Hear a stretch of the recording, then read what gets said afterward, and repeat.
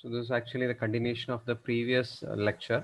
In the previous lecture, we discussed about a stable and unstable system and the basic definition of stability, BIBO stability, and we also discussed the problem up to this point. Now we'll start from this particular problem. Okay, this is not to check time varying property. It's actually the BIBO stability. Okay, BIBO stability. System is already we discussed the definition. So now we'll do this particular problem. We'll quickly review the concept. A system is said to be stable or BIBO stable.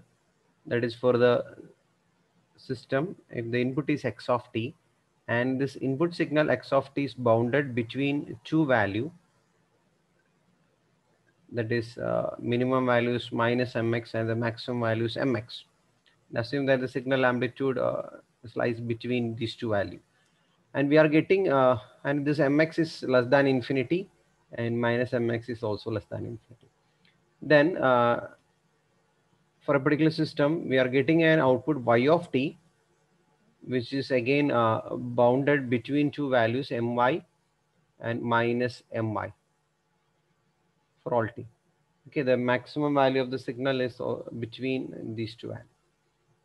Then we can call the system as BIBO stable. Now we'll check this particular.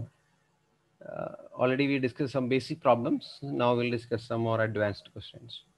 Now y of t is given by d by dt of x of t. We need to verify whether the system is stable or not. Okay, if you directly, in most of the cases, we will assume that the x of t is bounded between the limit mx, which is less than infinity, or we can call it as a finite or a bounded one, bounded between two values. Now we'll assume what happens to y of t. Okay. But in the derivative system, it's very difficult to directly approach the value. And we'll take a typical example here and assume that let x of t is u of t. U of t means the step signal. Step signal is a bounded signal at t is equal to 0. The function when t greater than u of t is defined as like this: u of t is equal to 1 for t greater than 0 and 0 for t less than 0. From this particular point onwards, the signal amplitude is 1. This is u of t. So you can see the signal amplitude is bounded, which is less than infinity. Okay, so mx value is less than infinity when t is tending to infinity. Okay, but now we can substitute in the particular equation y of t is equal to d by dt of u of t. Okay, derivative of step signal. Derivative of a signal means you already know this particular result, which is equivalent to the impulse signal.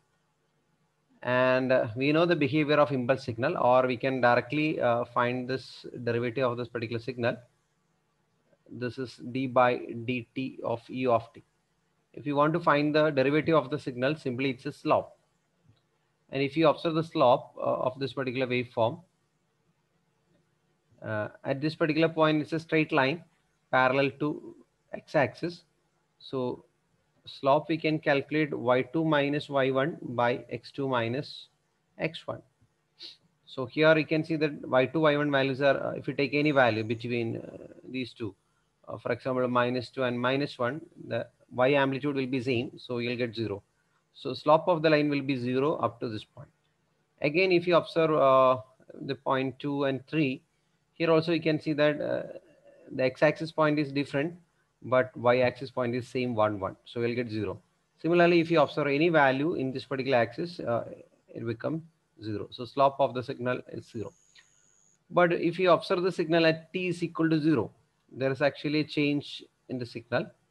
So if you observe the slope at this particular point, here y2 is 1 and y1 is 0. But if you observe the x2 minus x1, it's simply 0, 0. Okay. Here the point is 0, 0, and here the point is 0, 1. Okay. At t is equal to 0. So 0, 0. so which is undefined or tending to infinity. So we'll get a signal which is going to infinity at this particular point. Okay, at t is equal to 0, the signal amplitude is going to infinity. Even if this particular u of t is bounded, u of t is a bounded signal, but we are getting the derivative of u of t, okay, which is actually the del of t signal, which is an unbounded signal. Unbounded signal. Because this value, this arrow mark indicate that the signal amplitude is going to infinity. So this y of t is an unbounded signal. So for the bounded input, we are getting an unbounded output. Unbounded output. So we can conclude that system is unstable. Unstable. Okay. So this is a typical question. I can say that the derivative of a system is an unstable system. Now we'll discuss another system, which is an integral system. Y of t is given by integral minus infinity to t x of tau d tau. Okay. For this particular system, y of t is equal to integral minus infinity to t x of tau d tau. And assume that this x of tau is a bounded one, which is less than infinity, or a finite quantity, or a bounded one. We need to verify the output. So again, this is a typical question. We'll choose one specific input, that is x of t is equal to u of t. And u of t means as a step signal is equal to 1 for t greater than 0 and 0 for t less than 0. So if you observe this particular waveform, it will be like this: 0, 1, and the amplitude is 1. Okay. Now if you substitute this particular signal in this expression, it becomes integral minus infinity to t u of tau d tau. Okay. That's an integral of the step signal. The signal amplitude is from 0 to t, it's 1 d tau. You'll get t, okay, for t greater than 0. That is, for t greater than 0, you are getting a signal whose amplitude is simply t. That is, when t is equal to 0, it's 0. When t is equal to 1, it's 1. When t is equal to 2, it's 2, etc. And similarly, if you observe this particular signal at t is equal to infinity, when t is tending to infinity, or if you observe y is equal to in this particular equation, you substitute t is equal to infinity, you will get infinity. You can see that this y of t signal is a bounded one, but you are getting y of t as an unbounded signal. Unbounded signal, because at t is equal to infinity, signal amplitude is going to infinity. So we can conclude that the system, integral system, is an unstable system.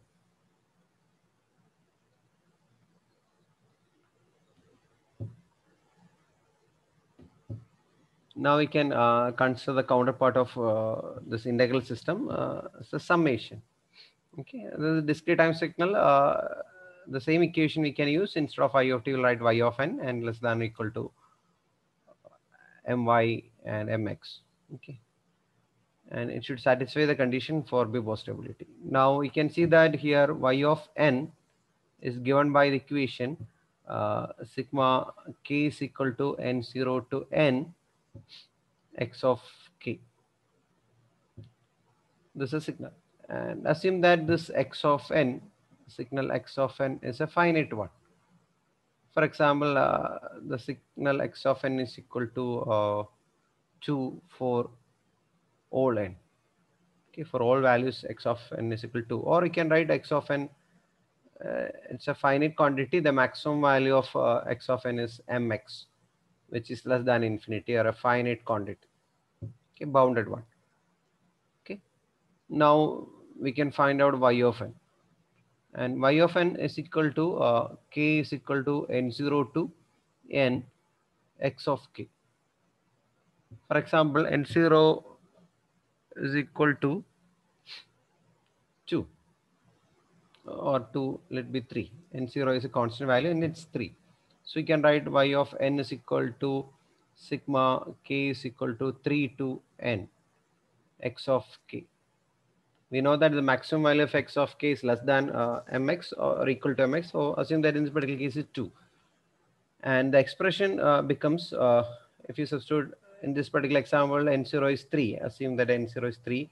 You need to substitute it's x of 3 plus x of 4 plus x of 5, etc., etc., etc., up to we need to infinite. We'll write up to infinity. Okay. So even if it is 2, 2 plus 2 plus 2 plus 2 plus 2 plus, if you add like this, you need to write up to infinity. That is y of infinity. If you calculate y of infinity, for example, y of okay, for this expression, it can be y of 5. If it is y of 5, you can write y of x of 3, x of 4, x of 5. Okay, it will be a finite quantity. But similarly, if you write y of infinity, equation becomes k is equal to 3 to infinity x of k. And in that particular case, you will write 2 plus 2 plus 2 plus 2 plus etc. up to infinity. Or exact equation will be like this. For n, it becomes n minus 3 plus 1 times mx. Okay, and if n is equal to infinity, so this is n minus 3 plus 1 into mx. Okay, you can write the general equation. And if n is tending to infinity, the equation becomes infinity. So we can conclude that the system is BIBO stable and not stable. It's an unstable system because we are getting y of n as infinity for a particular value of n is equal to infinity. When n tending to infinity, we are getting the signal amplitude is equal to infinity. We can assume that we can see that in this particular example, x of n is a bounded value 2, but we are getting y of n is equal to infinity. So we can conclude that system is unstable. Now, there's another question. Y of n is discrete time signal. Y of n is given by 1 by 3 x of n plus x of n minus 1 plus x of n minus 2. Again, you can assume that the modulus of x of n, the maximum value of x of n is mx, which is less than infinity or a finite quantity. And in this particular expression, we need to find out y of n. Assume that we can take the positive maximum mx, the maximum value of let x of n is equal to mx. We'll take one example. It becomes in place of x of n, it can give mx. So here you can see that in this particular signal, the maximum value of xn is mx. So this is a signal x of n, and the maximum value is mx. And if you shift this particular signal, that is x of n minus 1, the maximum value will not change. Okay, and here it is x of n minus 2. Again, if you consider the signal, the maximum value is mx. So we can try with the maximum value, maximum possible case. Okay, this is the maximum possible value, that is mx, mx plus mx. If you multiply or if you add all these things, you will get 3mx by 3. So you get again mx. Okay, it's actually an averaging system. So we are getting mx. And for any value of n is equal to 0 or n is equal to 1, n is equal to 2 or n is equal to infinity, you will get the maximum value is equal to mx. So we can conclude that we are getting the output is also a finite quantity, or you can call it as a bounded. So the system is a BIBO stable system.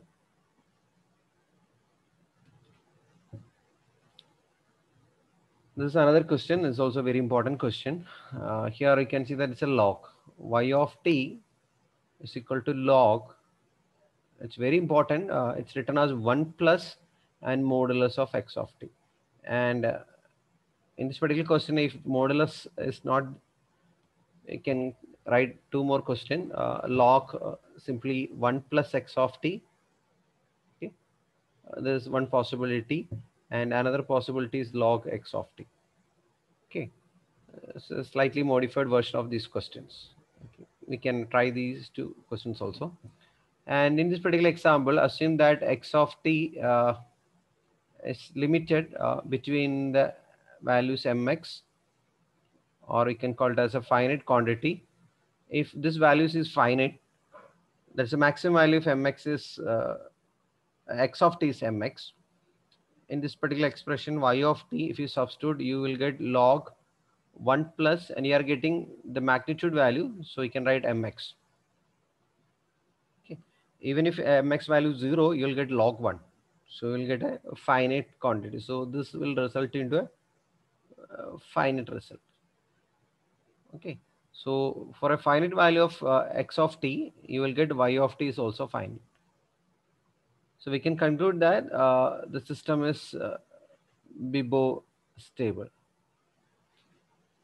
But you can consider the other system, that is log. Here you can see that inside the expression it is given as modulus, or the magnitude of the value x of t is taken. And the case, the first case we can consider, this is 1 and this is 2. If it is given simply 1 plus x of t, if it is simply given x of t, and assume that the x of t value is minus 1, and if you substitute in this particular expression, you will get log 1 minus 1. Here you can see it's log 0, so which is not defined, or it's an unbounded signal. So we can say that system is unstable. So if it is modulus of x of t, you can write plus 1, but here it is simply given x of t. And another possibility, or not defined, so we cannot write find the stability condition here. And simply if it is given log x of t, again log x of t, not modulus, log x of t. For log x of t also, if x of t is 0, again there is a problem. Okay, so we cannot find at log 0, it's unbounded signal, unbounded at t is equal to 0, so we can conclude that system is unstable. Okay, so it's very important, you should look log 1 plus modulus of x of t is a stable system. Now we can see an exponential signal is multiplied with x of t. So here y of t is equal to e raised to 2t into x of t. And we know that e raised to 2t, the general shape of this e raised to 2t. So don't confuse with e raised to 2t into u of t, it's e raised to 2t into x of t. So x of t can be any signal. And now we can approximate the shape of e raised to 2t. See, at t is equal to 0, you'll get e raised to 0, e raised to 0 is equal to 1. So at t is equal to 0, it's 1. When t is tending to infinity, the signal amplitude becomes e raised to infinity, which is equal to infinity. And when t is tending to minus infinity, it becomes e raised to minus infinity, which is equal to 0. So the waveform will be like this. It will pass through the line 1.1. Sorry. It will be an exponentially growing signal towards right. Okay. And now we can assume that even if x of t is a bounded signal, which is less than infinity, we can calculate y of t something like e raised to 2t into mx. Okay, but you can see that if mx is bounded, okay, it's a finite quantity, but at t is equal to infinity, or t tending to infinity, that is y of infinity becomes e raised to infinity mx, which is equal to infinity. Or you can see from this particular graph, for t tending to infinity, the signal amplitude is going to infinity. So we are getting an unbounded output. So system is unstable. The given system is unstable. Now we can see another question, which is slightly modified version of the previous question. Y of t is given by e raised to minus 2t into x of t. Not u of t, it's x of t. And if you observe this particular waveform, it's e raised to minus 2t. At t is equal to 0, it's e raised to 0. E raised to 0 is equal to 1. And when t is tending to infinity, it becomes e raised to minus infinity, which is equal to 0. So when time tending to infinity, signal amplitude tending to 0. And when t is tending to minus infinity, it becomes e raised to minus is already there. So minus into minus, it becomes e raised to infinity, which is equal to infinity. So signal amplitude is going to infinity. And again, you can take this example, x of t, you can assume that's a bounded value. Maximum value is mx, and which is less than infinity. So we can call it as a finite value. And now we can verify this y of t, that's e raised to minus 2t into mx. We know that for t is tending to infinity, it's y of infinity. At that time, this particular signal amplitude is 0. At t is tending to 0, sorry, t tending to infinity, so you'll get a finite value. But at when t is tending to minus infinity, y of minus infinity, you can see that it becomes e raised to minus 2 into minus infinity into mx. The maximum value of x of t is mx, assume that. So it becomes e raised to infinity, e raised to infinity into mx. So we can conclude that which is tending to infinity. Or from this particular waveform, we can see towards left side, the amplitude goes to infinity. So definitely the signal amplitude goes to infinity when t is tending to minus infinity. So we can call it as an unbounded uh, waveform. So it's an unstable system. Unstable. Now the question is y of t is equal to e raised to minus 2 into modulus of t into x of t. Here we need to plot first e raised to minus 2 into modulus of t. So if you observe this particular question, there's a modulus of t. So you need to take towards the positive side of t. The signal will be like this, e raised to minus t into t becomes positive. So plus t. So you can write e raised to minus 2t in the positive side. The negative side, you need to take this function as e raised to minus 2 into t becomes minus t, so e raised to 2t. So when you evaluate the signal at the right side, uh, at t is equal to 0, it's 1. When t tending to infinity in this particular expression, if you substitute, it becomes e raised to minus infinity, which is equal to 0. Signal amplitude is tending to 0. And for the when t is tending to minus infinity, here you can see the signal is e raised to 2t. So if you substitute t tending to minus infinity, it becomes e raised to minus infinity and 0. So signal amplitude is tending to 0. Okay. And now the signal x of t, we can assume that the maximum and minimum values between mx.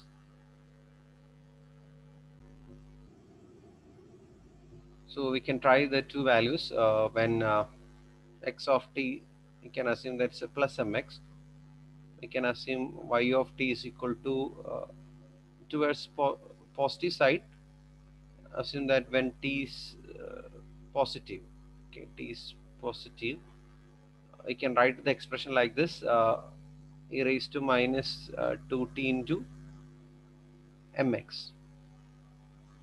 Or you can see that when t is tending to infinity towards positive side, it becomes e raised to minus infinity into mx, which is tending to 0. So it's a finite quantity. And we can say it's a bounded one. And for t negative, you can write the expression like this, y of t is equal to e raised to 2t into mx. And when t is tending to minus infinity, okay, this expression becomes e raised to 2 into minus infinity into mx, which is again e raised to minus infinity into mx, which is equal to 0. Again a bounded waveform. So we can conclude that the given expression is BIBO stable.